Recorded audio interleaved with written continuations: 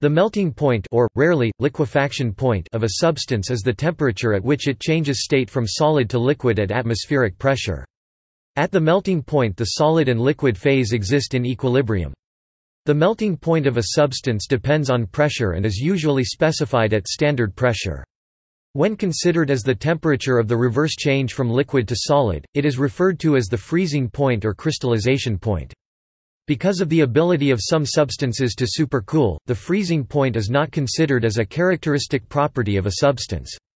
When the characteristic freezing point of a substance is determined, in fact the actual methodology is almost always the principle of observing the disappearance rather than the formation of ice. That is, the melting point. Examples. For most substances, melting and freezing points are approximately equal. For example, the melting point and freezing point of mercury is 234.32 kelvins (-38.83 degrees Celsius or -37.89 degrees Fahrenheit). However, certain substances possess differing solid-liquid transition temperatures. For example, agar melts at 85 degrees Celsius (185 degrees Fahrenheit) and solidifies from 31 degrees Celsius (88 degrees Fahrenheit, 304 K). Such direction dependence is known as hysteresis. The melting point of ice at 1 atmosphere of pressure is very close to 0 degrees Celsius (32 degrees Fahrenheit, 273 K). This is also known as the ice point. In the presence of nucleating substances, the freezing point of water is not always the same as the melting point. In the absence of nucleators, water can exist as a supercooled liquid down to -48.3 degrees Celsius (-55 degrees Fahrenheit, 224.8 K) before freezing. The chemical element with the highest melting point is tungsten, at 3,414 degrees Celsius (6,177 degrees Fahrenheit, 3,687 K). This property makes tungsten excellent for use as filaments in light bulbs. The often cited carbon does not melt at ambient pressure but sublimes at about 3,726.85 degrees Celsius (6,740.33 degrees Fahrenheit, 4,000.00 K). A liquid phase only exists above pressures of 10 megapascals (99 atmospheres) and estimated 4,030 to 4,430 degrees Celsius (7,290 to 8,010 degrees Fahrenheit, 4,300 to 4,700 K). See carbon phase diagram. Tantalum hafnium carbide Ta4HFC5 is a refractory compound with a very high melting point of 4215 K (3942 degrees Celsius, 7128 degrees Fahrenheit). At the other end of the scale, helium does not freeze at all at normal pressure even at temperatures close to absolute zero. Pressure greater than 20 times of atmosphere of normal 1 is necessary. Melting point measurements. Many laboratory techniques exist for the determination of melting points. A Koffler bench is a metal strip with a temperature gradient range from room temperature to 300 degrees Celsius. Any substance can be placed on a section of the strip, revealing its thermal behavior at the temperature at that point. Differential scanning calorimetry gives information on melting point together with its enthalpy of fusion. A basic melting point apparatus for the analysis of crystalline solids consists of an oil bath with a transparent window, most basic design, a Tila tube, and a simple magnifier. The several grains of a solid are placed in a thin glass tube and partially immersed in the oil bath. The oil bath is heated and stirred, and with the aid of the magnifier and external light source, melting of the individual crystals at a certain temperature can be observed. In large, small devices, the sample is placed in a heating block, and optical detection is automated. The measurement can also be made continuously with an operating process. For instance, oil refineries measure the freeze point of diesel fuel online, meaning that the sample is taken from the process and measured automatically. This allows for more frequent measurements as the sample does not have to be manually collected and taken to a remote laboratory. Techniques for refractory materials.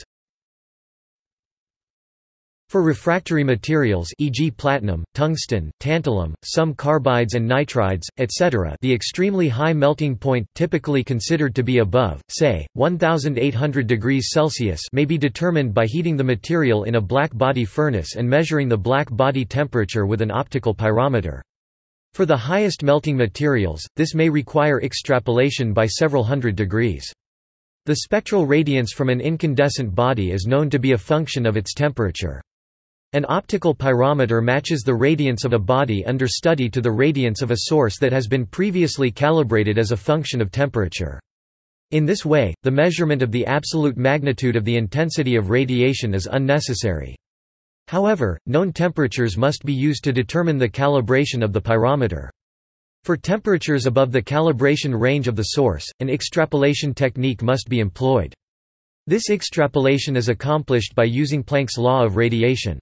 The constants in this equation are not known with sufficient accuracy, causing errors in the extrapolation to become larger at higher temperatures.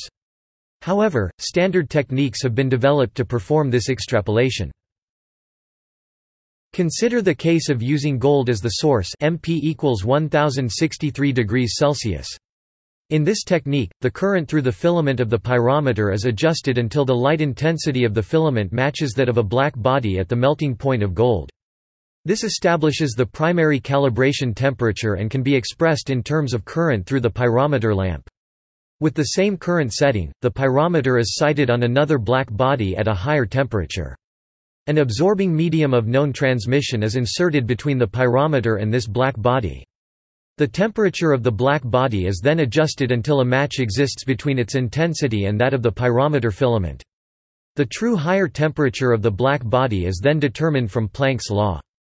The absorbing medium is then removed and the current through the filament is adjusted to match the filament intensity to that of the black body. This establishes a second calibration point for the pyrometer. This step is repeated to carry the calibration to higher temperatures. Now, temperatures and their corresponding pyrometer filament currents are known and a curve of temperature versus current can be drawn. This curve can then be extrapolated to very high temperatures. In determining melting points of a refractory substance by this method, it is necessary to either have black body conditions or to know the emissivity of the material being measured. The containment of the high melting material in the liquid state may introduce experimental difficulties. Melting temperatures of some refractory metals have thus been measured by observing the radiation from a black body cavity in solid metal specimens that were much longer than they were wide. To form such a cavity, a hole is drilled perpendicular to the long axis at the center of a rod of the material. These rods are then heated by passing a very large current through them, and the radiation emitted from the hole is observed with an optical pyrometer. The point of melting is indicated by the darkening of the hole when the liquid phase appears, destroying the black body conditions. Today, containerless laser heating techniques, combined with fast pyrometers and spectropyrometers, are employed to allow for precise control of the time for which the sample is kept at extreme temperatures. Such experiments of sub-second duration address several of the challenges associated with more traditional melting point measurements made at very high temperatures, such as sample vaporization and reaction with the container. Thermodynamics. For a solid to melt, heat is required to raise its temperature to the melting point. However, further heat needs to be supplied for the melting to take place. This is called the heat of fusion, and is an example of latent heat. From a thermodynamics point of view, at the melting point the change in Gibbs free energy delta G of the material is zero, but the enthalpy H and the entropy S of the material are increasing delta H, delta S greater than zero. Melting phenomenon happens when the Gibbs free energy of the liquid becomes lower than the solid for that material. At various pressures this happens at a specific temperature. It can also be shown that delta S equals delta H T. Display style delta S equals frac delta H T. Here T, delta S and delta H are respectively the temperature at the melting point, change of entropy of melting and the change of enthalpy of melting. The melting point is sensitive to extremely large changes in pressure, but generally this sensitivity is orders of magnitude less than that for the boiling point, because the solid-liquid transition represents only a small change in volume. If, as observed in most cases, a substance is more dense in the solid than in the liquid state, the melting point will increase with increases in pressure. Otherwise the reverse behavior occurs. Notably, this is the case of water, as illustrated graphically to the right, but also of C, J, Ga, Bi. With extremely large changes in pressure, substantial changes to the melting point are observed. For example, the melting point of silicon at ambient pressure 0.1 megapascals is 1415 degrees Celsius, but at pressures in excess of 10 gigapascals it decreases to 1000 degrees Celsius. Melting points are often used to characterize organic and inorganic compounds and to ascertain their purity. The melting point of a pure substance is always higher and has a smaller range than the melting point of an impure substance or, more generally, of mixtures.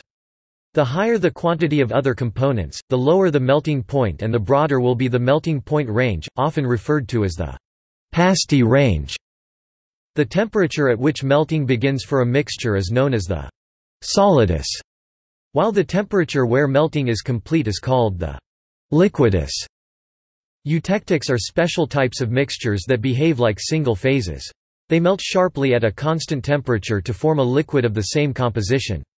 Alternatively, on cooling a liquid with the eutectic composition will solidify as uniformly dispersed, small fine-grained mixed crystals with the same composition. In contrast to crystalline solids, glasses do not possess a melting point. On heating they undergo a smooth glass transition into a viscous liquid. Upon further heating, they gradually soften, which can be characterized by certain softening points. Freezing point depression. The freezing point of a solvent is depressed when another compound is added, meaning that a solution has a lower freezing point than a pure solvent. This phenomenon is used in technical applications to avoid freezing, for instance by adding salt or ethylene glycol to water. Carnelli's rule. In organic chemistry, Carnelli's rule, established in 1882 by Thomas Carnelli, states that high molecular symmetry is associated with high melting point. Carnelli based his rule on examination of 15,000 chemical compounds. For example, for 3 structural isomers with molecular formula C5H12 the melting point increases in the series isopentane -160 degrees Celsius 113 K and pentane -129.8 degrees Celsius 143 K and neopentane -16.4 degrees Celsius 256.8 K. Likewise in xylenes and also dichlorobenzenes the melting point increases in the order meta, ortho and then para. Pyridine has a lower symmetry than benzene, hence its lower melting point, but the melting point again increases with diazine and triazenes. Many cage-like compounds like adamantane and cubane with high symmetry have relatively high melting points. A high melting point results from a high heat of fusion, a low entropy of fusion, or a combination of both. In highly symmetrical molecules the crystal phase is densely packed with many efficient intermolecular interactions resulting in a higher enthalpy change on melting. Predicting the melting point of substances, Lindemann's criterion. An attempt to predict the bulk melting point of crystalline materials was first made in 1910 by Frederick Lindemann. The idea behind the theory was the observation that the average amplitude of thermal vibrations increases with increasing temperature. Melting initiates when the amplitude of vibration becomes large enough for adjacent atoms to partly occupy the same space. The Lindemann criterion states that melting is expected when the vibration root mean square amplitude exceeds a threshold value. Assuming that all atoms in a crystal vibrate with the same frequency nu, the average thermal energy can be estimated using the equipartition theorem as E equals 4 pi 2 m nu 2 u 2 equals K B T display style E equals 4 pi caret 2 M nu caret 2 tilde U caret 2 equals K underscore B T, where M is the atomic mass, nu is the frequency, U is the average vibration amplitude, Kb is the Boltzmann constant, and T is the absolute temperature. If the threshold value of U2 is C2A2 where C is the Lindemann constant and A is the atomic spacing, then the melting point is estimated as T M equals 4 pi 2 M nu 2 C 2 A 2 K B display style T underscore M equals CFRAC 4 pi caret 2 M nu caret 2 C caret 2 A caret 2 K underscore B. Several other expressions for the estimated melting temperature can be obtained depending on the estimate of the average thermal energy. Another commonly used expression for the Lindemann criterion is T M equals 4 pi 2 M nu 2 C 2 A 2 2 K B display style T underscore M equals CFRAC 4 pi caret 2 M nu caret 2 C caret 2 A caret 2 2 K underscore B. From the expression for the Debye frequency for nu, we have T M equals 2 pi M C 2 A 2 theta D 2 K B H 2 display style T underscore M equals CFRAC 2 pi mc caret 2 A caret 2 theta underscore D caret 2 K underscore B H caret 2, where theta D is the Debye temperature and H is the Planck constant. Values of C range from 0.15 to 0.3 for most materials. Melting point prediction. In February 2011, Alpha Aesar released over 10,000 melting points of compounds from their catalog as open data. This dataset has been used to create a random forest model for melting point prediction which is now freely available. Open melting point data are also available from Nature Proceedings. High-quality data mined from patents and also models developed with these data were published by Tecco et al.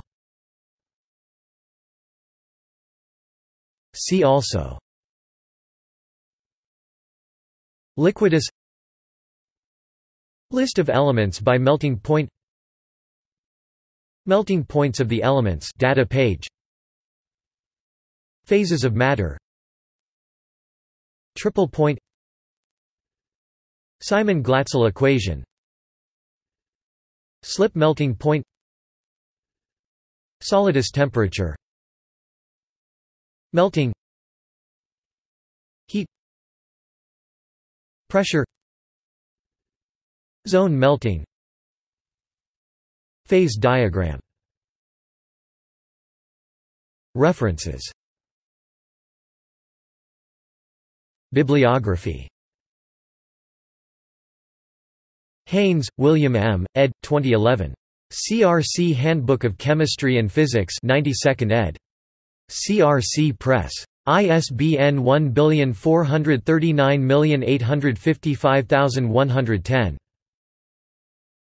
External links. Melting and Boiling Point Tables Volume 1 by Thomas Carnelli, Harrison, London, 1885–1887. Melting and Boiling Point Tables Volume 2 by Thomas Carnelli, Harrison, London, 1885–1887.